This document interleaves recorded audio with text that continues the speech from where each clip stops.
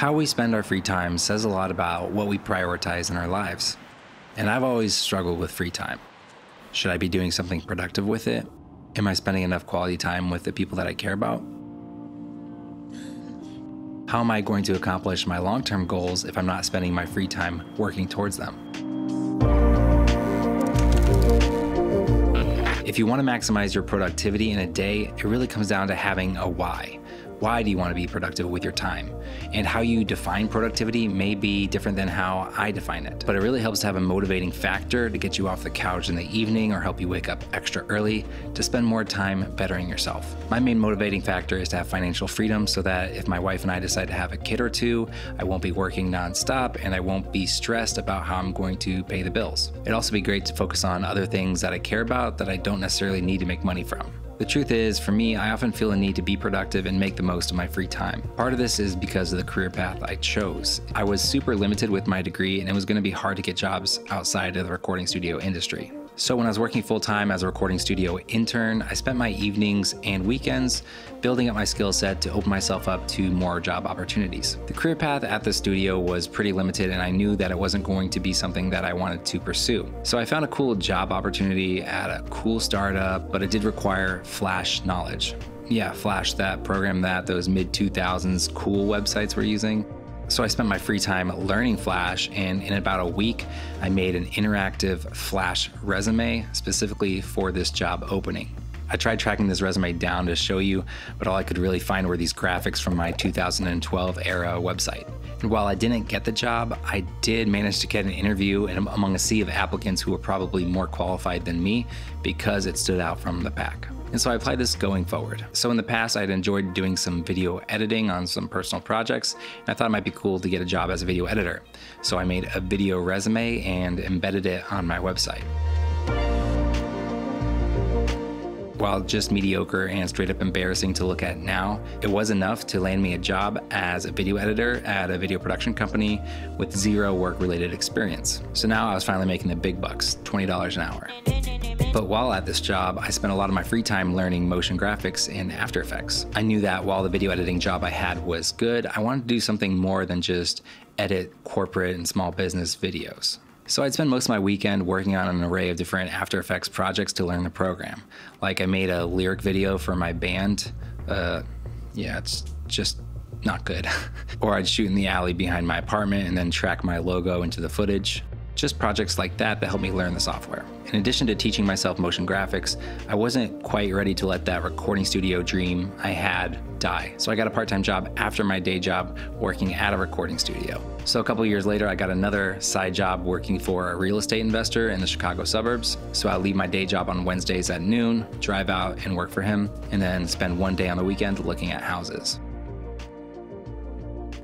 The point is, I've always felt the need to do something with my spare time, like trying out another side hustle or another job. It wasn't until my last day job in 2016, where it was a pretty cushy job and I felt like I could actually take my evenings off and just play video games or whatever. But that really only lasted a few months. I started in October, and then by January, Rachel and I had launched the channel Mango Street. Please hit the subscribe button below. Which then took up the rest of my free time. I think having some sort of side venture is just a part of who I am. I'm not sure if it's particularly healthy or not, but it's worked out for me thus far. Even though most of these side hustles didn't really bring me any extra income for the most part, it did add to my experience and help expand my skill set. So a lot of you were interested in knowing how I spend my time, so I thought I would break down my average day. And now I'm fortunate to be working from home with my wife and our 2 dogs, but just know that it wasn't always this way. It took a lot of work during my downtime to get to this point. So before I get to my actual day, here's an overview of what I've got going on. Rachel and I run Mango Street, where we put out one video every Monday. I also run this channel, where I try to put out one video every Monday. I also trade stock options on a pretty regular basis. It's just a hobby for me and a fun way to make a little extra money. I also make music, which is a creatively fulfilling hobby for me. Do I look okay? Mm-hmm. I release songs on Spotify, then also have them available to license out for people to use in their videos on a site called Artlist. So those are the things I have going on, so let's dive into how I divvy up my day doing them. When I am actively trading stock options, I wake up 15 minutes before the market open, which here on the West Coast means I get up at 6:15. I'm definitely not a morning person, so if I don't have to actively manage trades or just don't feel like trading that day, I'll sometimes hit the snooze and go back to bed for another hour or two. I did that today. From 6:30 to 8, I usually keep a close eye on the market, and I'll usually get in a couple of cups of coffee during this time. Then I usually take a break to eat some breakfast. I usually hang out with Rachel and watch some TV while we eat for about 30 minutes. So, house hunters? 8:30 to 11 is a flex time of sorts. I'll trade stock options or monitor the market for any opportunities. Or if it's a slow day in the market or I'm not in any trades I need to keep a close eye on, I'll usually start work. This could mean one of a few things, and it all depends on what I feel like doing or if I have any tight deadlines that will dictate what I do. But between this channel and Mango Street, this usually means video editing. I've been a video editor for many years, and while I am really fast at editing, the standard YouTube video takes me between 10 and 14 hours to edit. If I don't have any video editing to do or just don't feel like it, I'll start planning out new videos, researching topics, outlining videos, etc. I also handle emails at this time. I also respond to comments and maybe waste some time scrolling Twitter. Around 11 a.m. I usually get some exercise in. Since gyms in our area have been closed for quite some time, this means working out from home. I don't super enjoy working out, so I try to find something that is quick and effective, usually a cardio and usually one from my wife's fitness channel.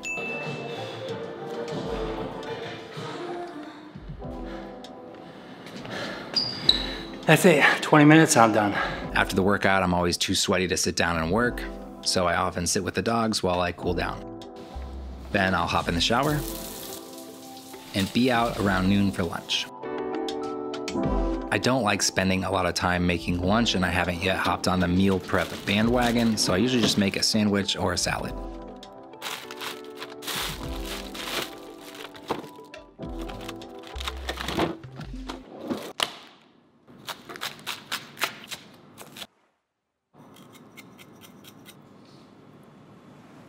If it's a nice day out, I like to sit in this chair with the window open, enjoying the LA weather. But it's been hot and covered in wildfire smoke lately, so then I usually just end up sitting at the computer. The stock market closes at 1 p.m. here, so I usually keep an eye on the market at this time as well, either exiting or entering trades before close. From 1 until 3:45 or so, I really focus in on work. Now, this usually means video editing, but it could also be either researching, filming, or sometimes I have side projects going on for this channel that are more long-term, and so I'll work on those. This is a perfect example. It's 3:15 in the afternoon, and I'm filming for this video. Meta. Rachel likes to eat dinner early, and I usually cook for us, so around 3:45 or so, I'll make dinner.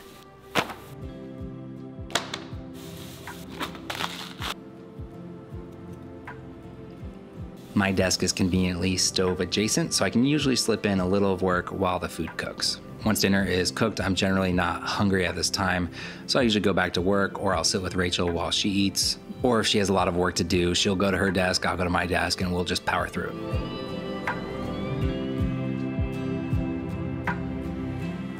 Once 7 rolls around, I'm feeling pretty spent for the day, so that's when I break for dinner.